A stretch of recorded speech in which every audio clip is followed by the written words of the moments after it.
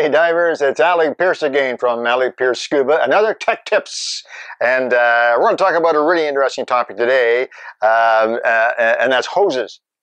I know hoses. Every regulator has hoses, and hoses have changed over the years. Look at right here. I actually get these good old-fashioned two hose regulators in for service fairly regularly. Now, that's partly because of my vintage background, and you know we have another playlist, Alec Peirce Vintage Scuba, and I know a lot of you are enjoying that, but we actually get a whole bunch of these in. Look at these hoses compared to a modern hose. Yeah, they've changed a whole bunch. So hoses have changed a great deal, and I want to spend a few minutes talking about hoses. A lot of you have been asking about hoses, so let's talk about that for just a minute. You'll notice, by the way, I'm wearing my Sea Hunt t-shirt. Yeah, this is Sea Hunt. This is from 2011. It's one of the Sea Hunt events that we did. Mike Nelson, my hero. Anyway, a Sea Hunt event that we did, and it was fantastic. I was part of the cast, and we put on Sea Hunt scenarios. We fight with alligators and bad guys, shoot with spear guns. It's a lot of fun, and you can learn some about that on my Sea Hunt playlist. So go to Alec Peirce, and you'll see our Sea Hunt playlist as well. I really appreciate the comments. There's so many guys out there. I don't know if it's an indication that divers are old, or what it is, but so many divers have commented on the Vintage Scuba and also on the my Sea Hunt playlist as well. I really appreciate that. On the tech tips, I try to deal with ideas that will make your diving a bit easier, a little more fun, maybe make your equipment last longer, and sometimes some safety tips, a little bit about training and so on. 58 years I've been scuba diving this year. I know it scares me too.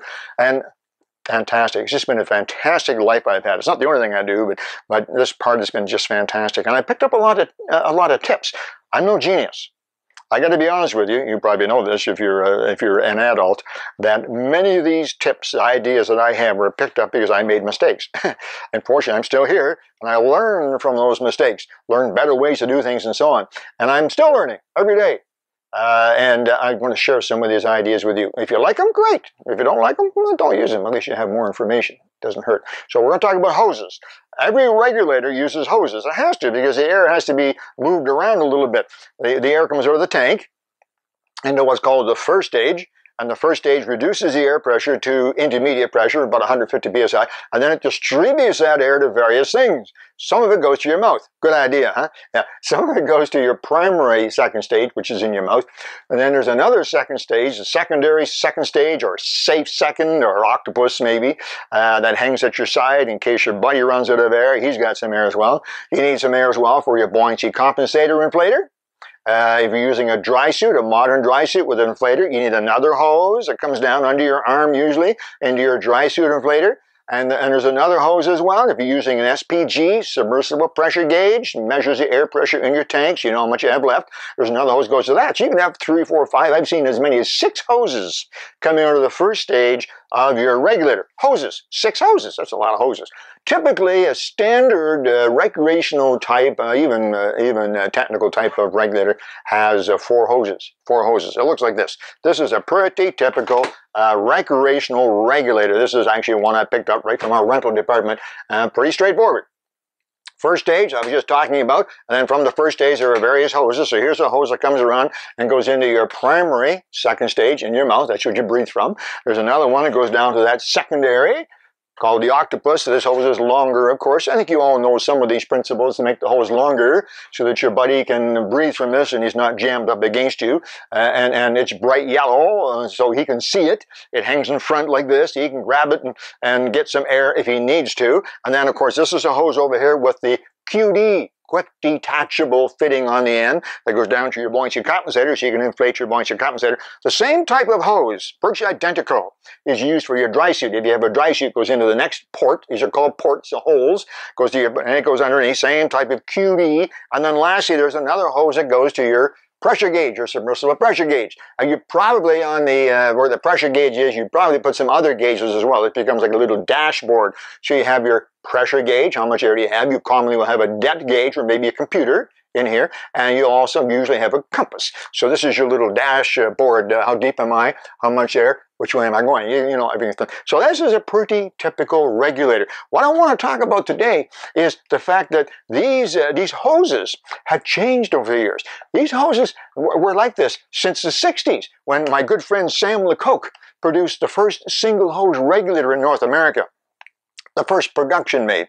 And let's not get into somebody else made one earlier. I know all about that vintage stuff. I was there, remember. But Samuel Koch, I think, is fairly enough credited sports waste company with making the first production popular, if you like, single hose regulator. 1962. Kevin, help me here. That's 50 years ago. Yes, it's over 50 years ago. These hoses haven't changed very much. They're basically a rubber-covered hose. Now, actually, in actual fact, this rubber covering doesn't do anything. It's just there for looks. Because people don't like the look of braid. It's just nylon braid. Nylon braid is a tan color. It looks like a burlap sack underneath this.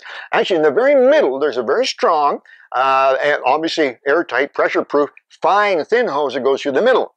That carries the air. And then to make it strong, to withstand the pressure, it's wrapped in nylon braid, just like your tires in your car, or radial tires, or whatever kind of tires that have braids in the tires, and that's wrapped around that hose, that inner hose, to make it strong, and then to cover it with this hose to make it look good. A number of years ago, some companies tried to bring that out without the rubber hose, just the braid on there, and people didn't like the look of it, so they went back to the rubber. So that's the way these hoses work, and they haven't changed very much in over 50 years. Until very recently. Let me show you a new type of hose that you undoubtedly have heard about. I'm going to share it with you and talk about, is it good, is it bad, should you change, and what should you do? This is the new type of hose. Now, you all right away, without my saying anything, you can see some of the differences. They have colors. Well, sure they do. First of all, the octopus is still the same, nice long hose, but brightly colored. And then, in this particular case, with this regulator, the primary regulator, second stage, is white. The hose is white. You can actually get these in different colors, but I'm not a big fan of pink. I look good in pink. I look good in any color, but I'm not a big fan of pink. But you can get pink and blue and orange, whatever color you want. So that's kind of neat, too. You can get different colors. Black rubber comes in black rubber. That's the way it is. Also, on this regulator, you can see that the QD hose is made of this. It looks a little different, doesn't it? It's not rubber. I'll talk about that in a minute. And even the pressure gauge comes under. Well, these are actually the new flex hoses. There are different brand names, MyFlex and TrueFlex and so on, different brand names. But essentially what these hoses are is the very same, very strong, synthetic inner core, very thin tube going through the middle that the air actually travels through. Then that is wrapped in nylon, again, for strength. So far the hose hasn't changed. But what they've done with these newer hoses is they have now wrapped the outside with a very strong nylon as well. Maybe they've colored it, maybe they haven't. It's academic. The outside is now wrapped in nylon as well. What's the advantage? Or is there an advantage? Well, there are advantages, as a matter of fact. There are two advantages immediately, and there are other advantages that we're discovering. This is not new. It's been coming up for about 10 years. One of the very first advantages, which is pretty straightforward, is a weight saving. Rubber, by its very nature, is heavy. Rubber is heavy. A pair of rubber boots compared to a pair of nylon boots, the rubber boots are much heavier. So I actually took these two regulators, and they are identical. That is first stage, second stage, safe second, BC inflator, and a pressure gauge. And I weighed them. The standard regulator, like the one that most of you, I think, are using today, works perfectly. This fine red weighs just over 5 pounds. This regulator, same regulator, same device, same performance, weighs about 3.5 pounds. Big deal. 1.5 pounds. A pound and a half isn't that much, but a pound and a half you don't have to carry around when you're traveling, right? It's also a pound and a half you don't have to worry about when you're standing in front of the ticket counter at Air Canada, and the cute agent there is weighing your bags. You don't have to worry about that pound and a half. It's not a big deal, but it's kind of nice. Another advantage of these hoses is their flexibility. They are, as their name implies, very flexible. If you take a rubber hose and you try to tie a knot in it, you have a problem right away. It's hard to tie a knot. It certainly can't tie a knot like that. These are extremely flexible, you see. So what's the benefit to that? Well, what the benefit to that is, not that you should tie knots. That actually is not good for the hose, any hose. But the benefit to that is this. You can take this hose, and just watch what I'm doing here. And if you want to coil this up, you want to pack it in your dive bag, or you want to put it somewhere, look what I can do with this regulator. My gosh, when I get finished rolling it up like this, I can almost put this into my glove compartment. I can certainly put it in my wife's purse. She's not listening. And see how compact, how small it is? This is fantastic. It's really small. You can tuck it anywhere, almost. So that's a big benefit right there. Are there other benefits? Well, yes. These are actually tougher. The rubber hoses are subject to breakdown. Ultraviolet rays, sun, heat, all of those things affect the rubber, and eventually it gets stiffer and harder, starts to dry out, and can break down. It may take a long time, but they last a long time. That's not a problem here.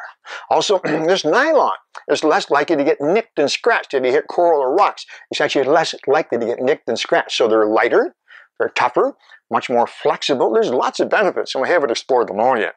You might notice, by the way, that the high pressure hose, look at this high pressure hose on here, compared to the regular hose. Look at how small it is. Well, sure, there's a couple reasons for that. First of all, the high pressure hose, feeding air supply to your SPG, the inner tube is extremely small. Almost, it's not microscopic, but very, very small. Not much air doesn't travel through this hose. It's just the pressure, enough air so that the pressure gauge is there, but air doesn't flow through. And you don't need airflow. It's not like you're breathing on it, you see. So the inner core is extremely small, but also it's a safety factor so that if it did ever break, you don't have reams, high volumes of air pouring through that hose. Because it's a small diameter, not much air goes through it. So it's a safety factor too, but it's very, very small. So they were able to make the flex hose for high pressure, for the pressure gauge, very, very small. Still light and flexible. You can still, look at that, you see? But it's very, very small. It's kind of neat that the high pressure hose is smaller than the low pressure hose. It strikes some people as being odd, but there's a reason for that. Okay, so if you say to yourself, okay, I think that's a good idea, Alec, I travel, I want to have lighter hoses, the flexibility is nice, my wife has lots of room in her purse, whatever your reason, go to your local dye store and say, hey, I'd like flex hoses for my regulator. Some regulators come with them already. It's a slow trend, but it's definitely happening the last 2 or 3 years. This particular regulator is from Oceanic, and this is the standard flex hose that goes with this high quality regulator. Also, several companies are now using flex hoses on the Safe Second. Very, very common on the Safe Second. So some of the companies are slowly changing to flex hoses already. There is an indication that the flex hoses are affecting the market. You can go to them, go to your dye store and take your regulator and say, I want to change my hoses. It might be more economical at this time if your regulator is old to look at a new regulator with flex hoses. And that's up to you and your local dye store to decide. But they can actually change them. I'm going to guess at about $25, $30 per hose. You can change all 4 of these hoses. That's pretty good, you see, so $100, $150 approximately, and you can have a nice, flexible, lightweight regulator just like this. Okay, if you're changing gauges or other hoses, choose the flex hose. Now, let me say this. As with any new product, every new regulator, the finest regulators in the world, whatever, cars, everything else, when a new product is introduced to the market, there is often a bit of a growing up period, some teething problems. And it's quite true that a number of years ago, probably as much as 10 years ago, 8 to 10 years ago, one version of this flex hose that came out had problems. They didn't last. They leaked. Okay? That's been completely solved. Flex hoses that we've been selling now for the last 2.5 to 3 years, we have not had a single problem with them. So if you're talking to somebody and they, oh, no, don't get those flex hoses, they blow up. Well, you say, okay, thanks very much. Don't argue with them.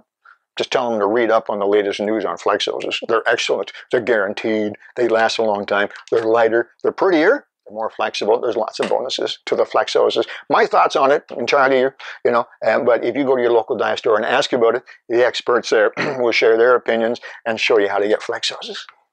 Anyway, I hope that showed you something. I taught you a little bit about flex hoses and how to change your regulator to make it easier to work with, a little more fun, a lot easier to travel with. I'll tell you right now, a lot easier to travel with. And I hope that was interesting. Now, watch for my playlist Sea Hunt. Watch for Vintage Scuba. And, of course, watch for the next Alec Peirce Scuba Tech Tips. Hope to see you soon. Oh, keep those comments coming. Love them. Bye-bye.